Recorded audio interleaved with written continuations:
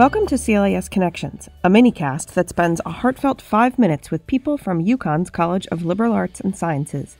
In each case, their special connection has had a profound and lasting impact on their lives. Today, we hear from Professor Lisa Eaton and Associate Professor Ryan Watson of the Department of Human Development and Family Sciences.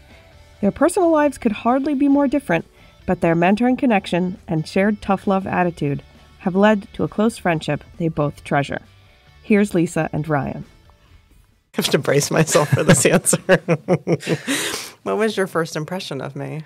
I think I remember the first serious interaction we had.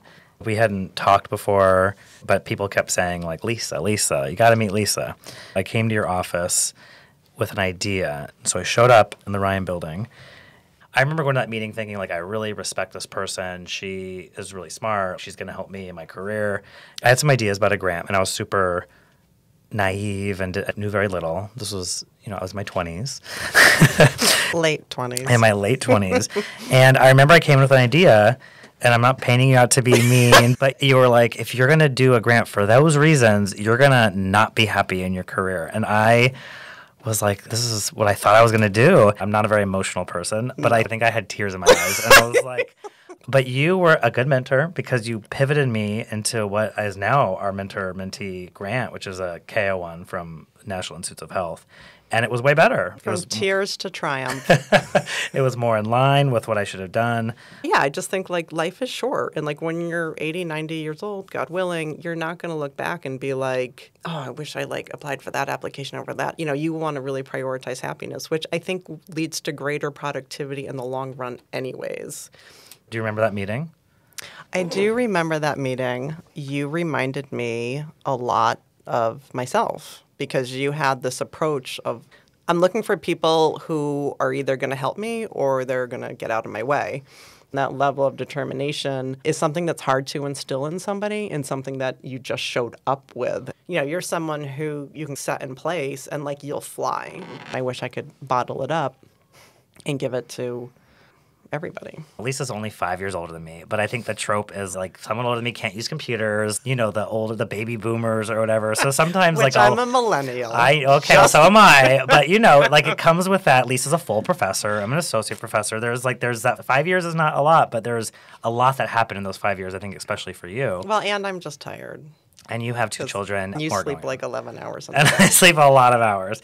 Just yesterday, we were working on a project. We were interpreting something very difficult. It was interpreting adjusted odds ratios via logistic regressions. You need a lot of attention to interpret this. And the worst thing that could ever happen happened. Lisa closed the document without saving it. Hours of work. You just had to I got to go. I took care of it. I was like, okay, I need to go. I just need to get this done. Now it's time to... And I actually did it in 15 minutes after it took us 4 hours of sorting it out. I was at a drag queen's birthday party, and we were at a bar celebrating the birthday party, and your son had a question for me and FaceTime me, and my friends gathered around and answered questions for your teenage son. And I'm like, that is a great example of how a mentor-mentee relationship might operate outside of just here's how to write a grant, here's how to publish the paper.